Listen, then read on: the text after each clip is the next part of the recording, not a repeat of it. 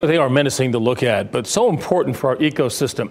This time of year, great white sharks gather off our coast. Now the Group O search is here too, hoping to solve a 2,000-mile puzzle along the East Coast about how these predators live.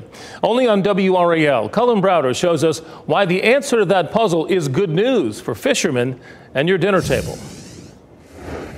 Everything's a go, approximately 8 to 9 foot long.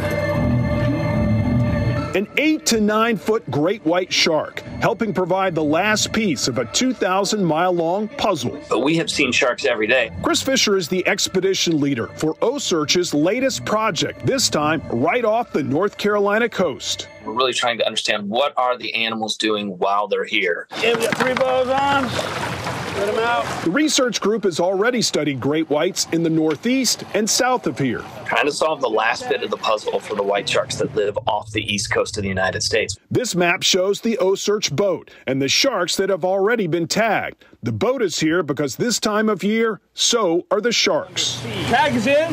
Because it's getting too hot in the southern part of the range and it's too cold around Cape Hatteras, so they kind of get pinched up into this region. The group had luck early on, despite some bad weather. So far, we've sampled and captured, worked up and released 4 great white sharks, ranging between, 8.5 and 13.5 feet. These are the 4, 9'3", 425-pound Ann Bonnie, 9'7", 430-pound Ocracoke, 10'3", 522-pound Penny, and 13'3", 1,225-pound Umi.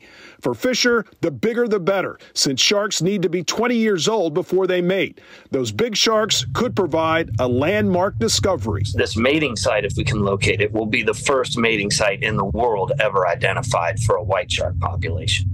So it's hugely important for this region. Sorry, man, the ship's rolling around. Tap it. You get a good gill reflex like that? Why not? Shark's in good shape. Understanding how and where these predators move, eat, mate, and give birth can help the entire fish population. The description of the white shark is the balance keeper of that whole system. While the recent surge in shark sightings in the Cape Cod area sparked fear, Fischer says they're actually keeping the area's growing seal population from eating the catch of recreational fishermen. One white shark swimming up and down the beach in front of all those seals prevents all of those seals from going into the water to over-forage. And with the overall fish population thriving compared to just a couple of decades ago, Fischer has a bold prediction about our coast. The gray seal, believe it or not, in its historic range is going to stretch all the way down here as far south as Cape Hatteras. In the next 10 or 20 years, they're going to be back down here in the Carolinas. Those seals will likely bring more great white sharks to our shores. While that's something a lot of people don't want to hear, Fischer says the alternative won't make people happy either. These big sharks are actually the guardians of our fish stocks in a healthy, abundant system, which is what we're returning to. So if they're not thriving, we're not eating fish. Cullen Browder, WRAL News. Some very interesting information there. Now, Fischer says most of the sharks they catch are 10 to 15 miles offshore.